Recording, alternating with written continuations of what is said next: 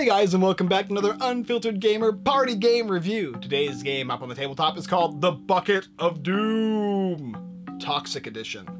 Because apparently there's a non-toxic edition, I'm not sure. But in the game Bucket of Doom, it's for ages 17 and up, and it's an adult party game, now with the evil stench of forfeiting. Which basically means that there's a nasty stench in here in which you're gonna have to open up and smell if you fail in some way in this game. In the game, the Bucket of Doom, you're basically going to be playing a story game. So think about Once Upon a Time, but it's in a party mode. Everybody's gonna get 8 cards, and they're gonna have tools on these cards, certain things like maybe a clown horn or an umbrella or 18-foot stilts. And then somebody's going to read one of those Doom cards. Maybe you're a mouse and you've stumbled into a crumb factory, but unfortunately it happens to be surrounded with cats. How do you escape? Well, you'll use as many of the weapons as you want or tools in any way you want, telling a story, and then everyone will vote on who they think is the best story. After everybody's voted on who the best story was, then and only then will the player that succeeds get the card, and everybody else is going to draw a special type of card which may make them smell the nasty bucket of doom. And if they have to smell that, well, it sucks for them. The player who gets 3 doom cards first is the winner, and that's basically how you play. Let's go ahead and take it down below. I'll show you what you get in here, and then after that, I'll give you my review. Pretty simple, right? So here's Big Potato Games, Big Bucket of Doom, and we're gonna go ahead and open this thing up here, and I'm gonna show you what all comes inside. Firstly, of course, you're gonna get some stench danger cards, as well as this rule book here, which tells you how to play. It's very, very simple, but you don't have to read it. They actually give you a little QR code that you can go ahead and look up the rules as to how to play. And then they have some alternative rules on the other side. Then what else do we got in here? These are all the danger cards. These are all the Bucket of Doom cards. Then you're gonna have your little stench thing here, and then you're going to get all of these weapon cards or tool cards. It really depends on how you use them, but when we used them, there was a lot of weapons that we were turning things into weapons, which I guess can happen in this little story time game. I'm gonna put this back over here. There you go. All right, so let's talk about it. Basically, everybody's going to get 8 of these cards here. I'll just go ahead and draw myself 8 randomly. And then one of the players is going to take one of these cards and read it. You land on an alien planet. As you step out of your rocket, you're slammed to the ground. Gravity here is 50 times stronger than on Earth's. Wow.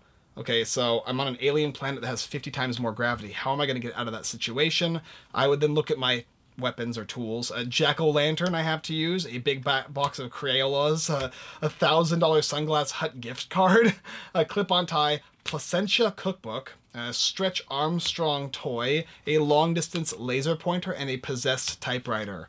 Maybe I'd want to use the ghost of a possessed typewriter in some way to manipulate the gravity to help me escape, or use my Stretch Armstrong to throw myself a whip back to my spaceship. Who knows? There's a bunch of different things you can utilize in this game in order to give yourself an idea of how to escape.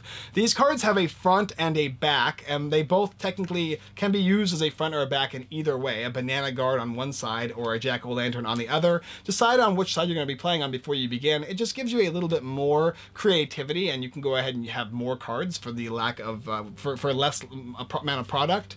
After everybody then does their story, everybody's going to vote on who they think the best story is, and that person is going to get the card that was played out, which was the Bucket of Doom card. That player is then going to distribute these cards, provided there's at least this one card here, which is the big Doom card. So if there's a 4 or 5 player game, he'll take those 5 cards. Then he will shuffle these cards here and deal 1 to each of the players. Everybody on the count of 3 is going to go 1, 2, 3 and flip over their cards. And the player that gets this one is going to have to take this big stenchy smell here.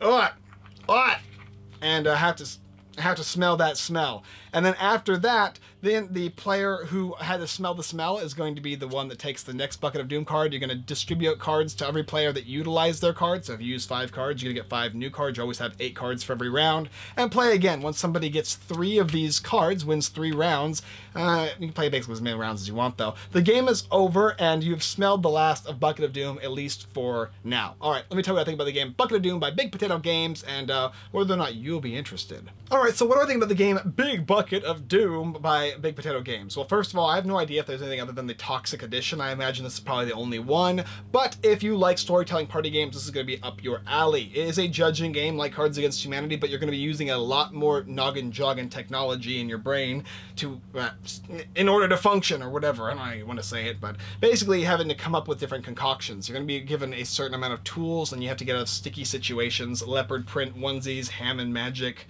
mushroom pizza, blue whale scrotum, level 10 Thetan psychology badge, toast with the face of the Virgin Mary. There's all these things. Most of them are useless, so it takes some real creativity. Let's read a couple of these cards, too. You're a mouse who just crawled into a cat cafe in search of crumbs. It's a cafe in search of crumbs. It's a cat cafe.